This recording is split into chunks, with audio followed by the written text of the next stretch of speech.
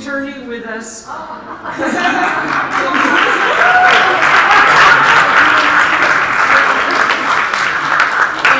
he was going to be here later, but well, we would like to sit up there with the panel if you could. We have a chair for you. You can't? I can't, I have to feed them. Oh, okay, all right. Well, so we're going to just move our agenda around a little bit. And just let me say that the Oakland City Attorney's Office has been absolutely fantastic in this struggle of really leading the way among Bay Area cities to get the cities on board around legal strategies to stop the spray, and we owe him and his office a huge debt of gratitude.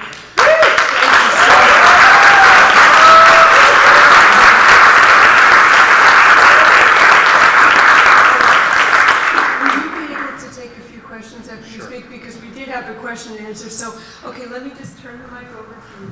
Thank you. First of all, let me apologize to my fellow panelists for not being able to stay with you. There have been a change in plans, and I think pretty much everybody here who has children knows that things sometimes juggle. And I thought I was in control of my life until I had children, and then I realized I control nothing. So my boys, Samaritan and Gabriel, are just out of soccer practice, and I need to get them fed. So I apologize, but they are, without being cliche, obviously, they are part of my motivation for why I was delighted to work with the coalition in this tremendous victory for the power of democracy at the grassroots level. I don't have a lot to say. I want to thank you, Dorothy. I want to thank the coalition.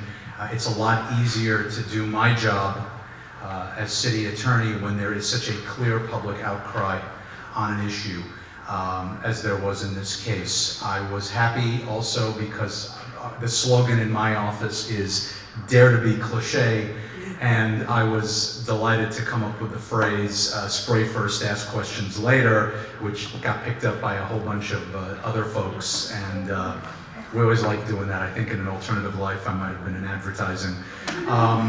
So having said that, thank you so much. I do agree that we need to remain vigilant on this issue, that they've stopped for now, but I think we really need to monitor this situation together and to stay in touch about what other future plans the state of California may have for us and for our communities. Having said that, I can't thank you enough. Those of you who are here in Oakland and follow the papers know or can surmise how difficult my job can be sometimes trying to be the general counsel of this government. And so when an issue comes up that is morally clear and legally clear, where we have support not only from the public, but support from our Assemblymember Swanson, who came on board right away. I mean, came on board, it doesn't even, he was there from jump with a good piece of legislation and good hearings and a good position. When that happens, it makes it much easier for me to do my job. So thank you for doing yours as citizens. I'm here and came by anyway because I wanted to be sure to honor you for your work. So thank you very much. Give yourselves a round of applause for having gotten us this far. And with that, I guess I'll take a couple of questions. Yes, hi. So it sounds like you're not dusting your hands off and saying this is over. I don't think we should. It's a good outcome. I think we should be vigilant. So no, I'm not dusting my hands at all. The council gave me a clear resolution to pursue. City Council was very good on this issue. Clear resolution to pursue, and should they come forward again without full review and full study, we'll be there with you again. Yes? Sort of related, the two previous suits were about the EIR had to be done before any of the program went on. And the joint city hospital suit, is that related still to the EIR? And do you need us to go back to council to change anything to help, whatever is in charge? Our charge, most all the cities were very clear that our charge here was that we were concerned that they were moving forward with the aerial spraying of millions of people absent an environmental impact report. That's what most of the cities passed.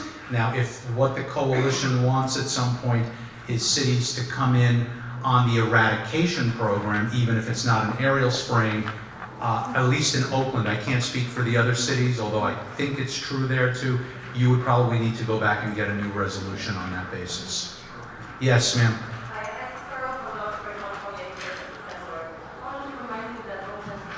A supposed pesticide ban, and I think it is really, really important that you defend it for us, not just from the aerial spraying, but also from the goop that they're going to put on the utility poles. 3,000 utility poles per square mile. It's going to be everywhere. Please don't stop. We need you to actually go in there and stop the twist ties, stop the trapping, not just the eradication program, but the traps, which are also the same chemical that is coming out of those planes. And the SPLAT, it's called SPLAT, Specialized Pheromone Lure Application Technology. SPLAT is very apt. They're going to splat it on the utility poles all over. Would you please consider doing some legal action across regional boundaries to stop this and defend our pesticide ban in Oakland? Let me suggest, yeah, I appreciate what you're saying. And it would be easy for me to, just kind of say, yeah, right on, let's go. I actually was the author of the Integrated Pest Management Policy when I was a city council member. It governs the city's actions. It doesn't govern private action, and it doesn't govern state action. You will need, if you want the city attorneys from the different cities who were together in coalition here to move forward on the basis of this program as it stands now without the aerial spray, you have to go back and get us new authorization from our councils. Yeah, I can't speak to the other cities. I'm just speaking now to Oakland. I would need new authority. Yes, ma'am. No, right here, you. Oh, sorry. Yes. Well, I don't know if you heard, but global warming has just been declared a national security threat. So the Applemouth will soon become terrorist, and you will be unpatriotic. Well, I'm glad you mentioned that, because this is a really, we're holding on to a video for our website. Some of you may know that the city of Oakland sued East Bay Mud regarding landslides coming off of the reservoir, and when we asked them for documents about the reservoir, they said they couldn't give it to us because of national security. So I went up with a camera and a ladder, looking at this 6-foot fence and saying, well, this is a national security site. I don't see anybody with a machine gun. I don't think. Well, this is a 6-foot fence to keep me out, but this is an 8-foot ladder. But we haven't put it up yet because we're still in the middle of litigation. But national security is an excuse for every governmental agency, as you know. Yeah. Yeah, well, in that case, yeah, what can I say? Yes, ma'am.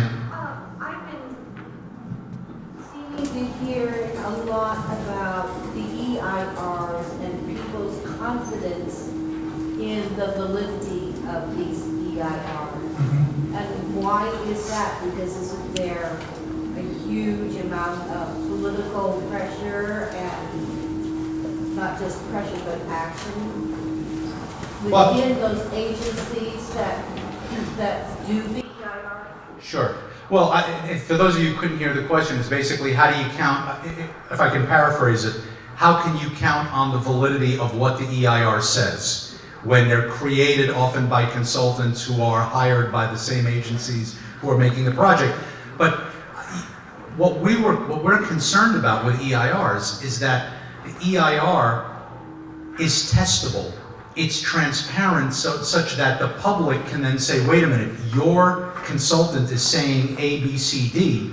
Our consultant is better qualified than yours and says your consultant, our consultant is bigger than your consultant, and our consultant is smarter than your consultant, and here's why you're wrong. You can never, if your goal is to get in a pluralistic society a government that is always going to be in agreement, and all of us in agreement on what the objective truth is, we're going to be disappointed. What you need, though, is transparency and fairness and process. And what I was personally offended by and why I got so, agitated is I've watched EIRs and disputes over EIRs be used to stop affordable housing, stop important things. I just couldn't believe that you could mass spray a population with something untested without at least going through an EIR. So for me, it was very simple. It was really as much a process issue for me and a fairness and transparency issue on a personal level. I hear what you're saying. I would just say demand transparency from your government on everything. I'm going to take one more and then I don't want to dominate this. Thank you. Yes, ma'am. I want to know about the testing and how that's going to go down the line, because I understand that the so-called independent company in Texas, where the chemicals manufactured, has done 3 of 5 tests and they're all safe. And they're 20-minute tests. Yeah, I'm going to defer to other people who are smarter than me about the technicals. I don't know the answer. All I can tell you is when we did the integrated pest management policy in Oakland in '97, the main point I was making at the time was that we're talking about the city using Roundup, and that the testing lab that had certified Roundup for the EPA had subsequently been found to have jerry-rigged the results on other tests. We never could show that they jerry-rigged the Roundup tests, but we knew they were not a reliable lab. And that actually meant a lot to my fellow council members at the time and was part of why they decided to ban Roundup from use by the city. I'll take the one more, yeah. Yeah, my name is Glenn. I'm from Senators. I just wanted to bring to your attention that back in September, October, Kamanura said that we only had a few months of a window to be able to eradicate. And now, suddenly they've let the aerials, and it had to be aerial spray. Now they've let the aerial spray go and they're going to use the sterile moss. But the actual release of the full amount of sterile moss isn't even projected till 2011. So the window is closed. In other words, I just wanted to bring you that to attention. That's what they've talked about. And they had to do the aerial, but they're not doing the aerial, the window's closed. So it's irrational, it's inconsistent, and it seems like the eradication is for their purposes, obviously not for the purposes of eradicating the moth. Yeah, okay, that's... Tell us what the remaining... Right now, from an EIR perspective, I do not see any remaining legal issue, at least from my client for Oakland, based on the resolution of the City Council. So if there are other legal issues that you want to bring forward with the cities in place, at least in my city, I need new authority. So the resolution only spoke to the mode of distribution, not to the No, toxins it spoke to the EIR. It spoke to the lack of an EIR before going forward with an aerial spraying. Yeah. What about all the waste and water? They didn't address that. I would just urge you to look at. I'd urge you to look at the resolution. The resolution is my authority to go forward. They are appealing the EIR. That hasn't stopped. I understand that.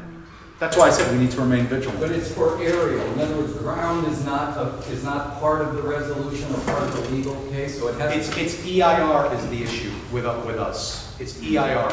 It's EIR for aerial. Only that's my understanding of our resolution as I'm standing here right now. So a ground resolution includes you would need to go back. You would need to go back. Thank you. Thank you very much.